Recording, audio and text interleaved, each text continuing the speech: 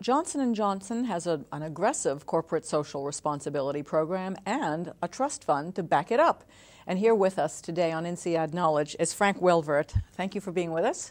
You're the the managing director of the trust and the director of corporate social responsibility at Johnson & Johnson for Europe, Middle East, Africa. What exactly is the Johnson & Johnson Corporate Trust? How does it complement your business model? Well, it's a recent kind of venture for J&J in the sense that in the region, you know, we are highly decentralized, and that has many advantages. But sometimes when you talk about corporate responsibility, or by extension sustainability, or however you want to call it, or corporate citizenship, you need to bring some clarity in what the framework is that is underpinning this concept. And a couple of years ago, we were looking at sort of key principles of the management of J&J, and you will see four things. First of all, the first one is focus on healthcare. We're a healthcare corporation, so that's what it's all about. Let's not venture off in other areas. That's where our competence lies. The second thing is we're a values-based corporation. We have a credo, meaning that we have a responsibility to our customers, basically to our workers, to the people who make it happen in the company, to the communities where we grow up, and fourthly then to the shareholders. So that's the value set that is underpinning. And the last one, I think, is a very important one, as we have been around for more than a century, is commitment to the long term. If you then translate these principles, which are business principles, into the way how you interact with stakeholders, you very quickly come to a very clear kind of framework. The trust is the only structure basically within the overall J&J family of companies operating in the Europe, Middle East and Africa region. And I think in terms of the fourth element, I would say the commitment for the long term, I think the trust provides us with that opportunity to become what I would say an incubator for social change. When was it started? 2007. All right. So and why did you decide to put it into a trust? And was it a separate funding mechanism, or you wanted to be sure it was ironclad, or what? Well, we worked through what I would say intermediate structures before, and the problem when you work with intermediate structures is that first of all there are issues, I would say inefficiencies. You have to take their structure. Yeah, you have to accept that, and there are things you want to do, but in the end you will always have to go through a third party to achieve that. The thing, however, we wanted to avoid is that structures like these who are outside the corporate structure, they're independent, they have only one mission, that is to serve the public good and not commercial kind of, I would say commercial objectives, is you need to make sure that when you create something like that, it does not lead the life of itself and it becomes disconnected. And that is the job that I have, is to build on the internal resources. Where does the money come from, or where did it come from, and are there any outside sources? There are no outside sources, so I'd say the primary sources for the trust today is a global corporate resource, which is happening worldwide within J&J, and there is an allocation to our region. Operating companies contribute to that, but based on specific objectives they would have in a given market context or in a given country based on the needs.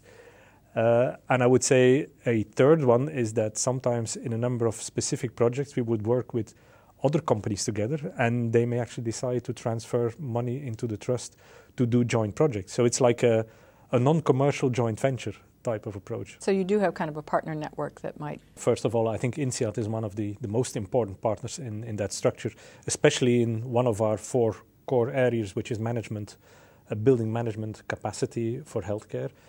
Another, I would say, important example is the Aga Khan Development Network, which is the global network, which is business and non-profit from the Aga Khan. Headed by an INSEAD alum. So what we do not work on the basis of proposals. So it's not like a structure that is sitting there and waiting for interesting proposals to come on the table, where, to be honest, you look at the last page and say, how much do they want? Because that's the most important page. We do it slightly different in the sense that we have a global framework, has four kind of pillars. One is management capacity building. Secondly is the link mother and baby and saving lives as such.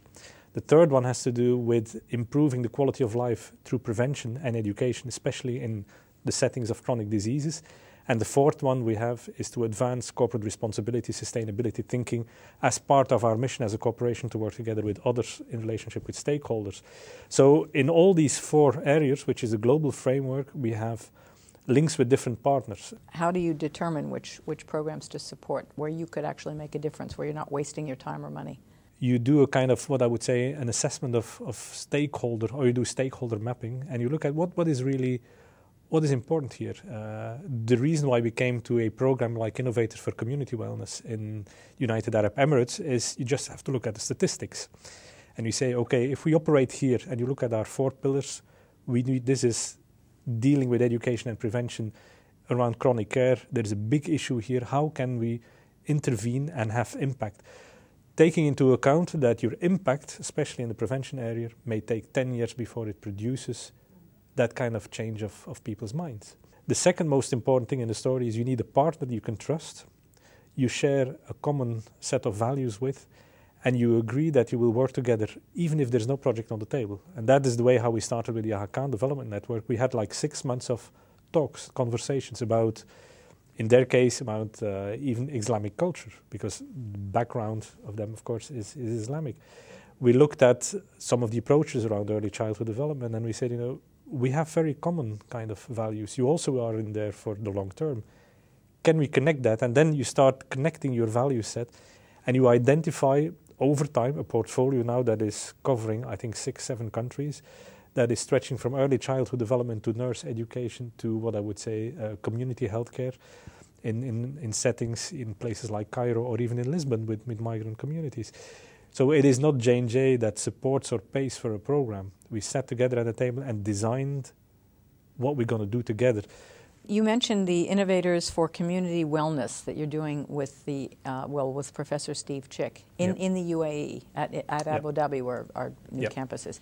That's a new program. When does it start? What are you hoping? We basically have just signed a statement with the Minister of Health that we would invest as J&J and INSEAD together in the development of such a program because of the high need. It's a pilot, so the pilot will take place in November. And after the pilot, we decided basically that we would focus on the United Arab Emirates as a result of it being a pilot. An assessment will follow that pilot, and then the plan would be to expand it to the whole Middle Eastern region. So that's the way how it would work. So diabetes is one of the main issues? Diabetes is one of the main focus areas, but we don't want to over-focus on diabetes. But because it is so, it has such a high incidence in the region, it is one where you can make quick gains, and where the local, I would say the Ministry of Health in the region was very interested in opening up this kind of training.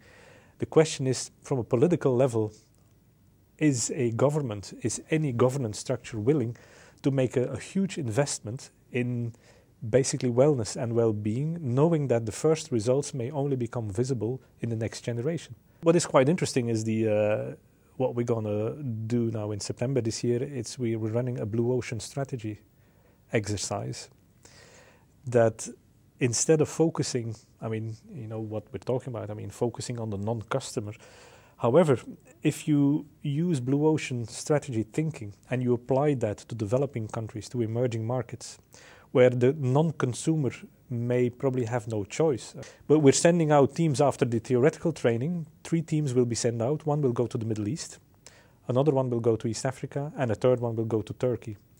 And these field trips will combine INSEAD MBA elects who are currently running, in combination with emerging leaders with J&J, who come from the different sectors, so consumer medical devices and pharma.